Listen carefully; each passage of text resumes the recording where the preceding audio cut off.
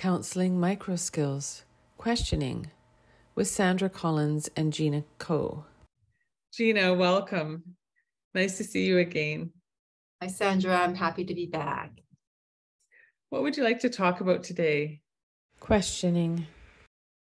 Today, I think I want to talk about balance. And as a person, a woman of color, my work as an anti-racist, in terms of in anti-racism and anti-oppression work. So I think I want to talk about that today.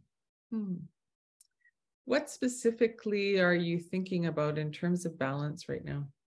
Questioning. Well, I am a mother. I have a 14-year-old and a 17-year-old. They play multiple sports. I have a private practice. I host a podcast, Against the Tides of Racism.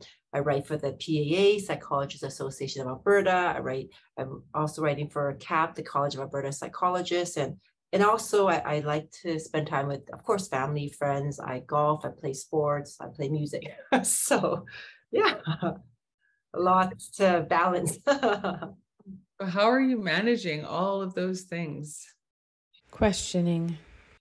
Well, first of all, I take naps every day. I make sure I fit in at least a 10-15 minute nap in the afternoons, so I can have more be fully present and have energy for my afternoon clients. And then when I pick up my children and I come back to see more clients. So for sure that nap is crucial.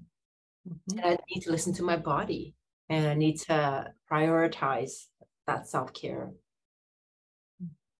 And where are you finding that the tensions arise, or the prioritizing of self-care doesn't quite cut it and you're feeling that imbalance?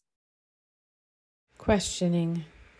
I think a part of the important, impactful work that I'm doing, which I started my podcast almost exactly 2 years ago now, funded by the Canadian Race Relations Foundation, by the way, is that there's a lot placed on people of color.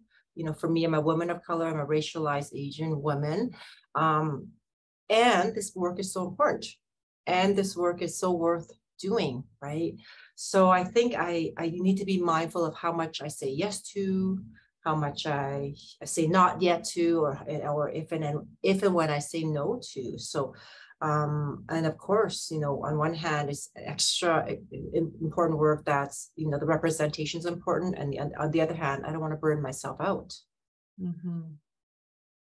So what are the things that pull you in when you might be inclined to say no, but they kind of pull you towards saying yes?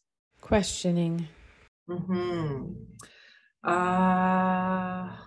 Well, a lot has to do with, again, being a mom, being a mother is number one. So if I have an extra busy week or month with my children, my calendar is very organized. I do lists. I have a calendar app, and I look at my calendar. And if a colleague goes, "Oh, Gina, can you give a talk next week about your podcast?" I would say, actually, next week is not good for me. I'm very busy, but that might not be a no. It could be, can we schedule it for later, right? So I guess if it's a last minute request, and also right now I have colleagues where we consult and we support one another. We are all people of color, and we talk about the importance of charging.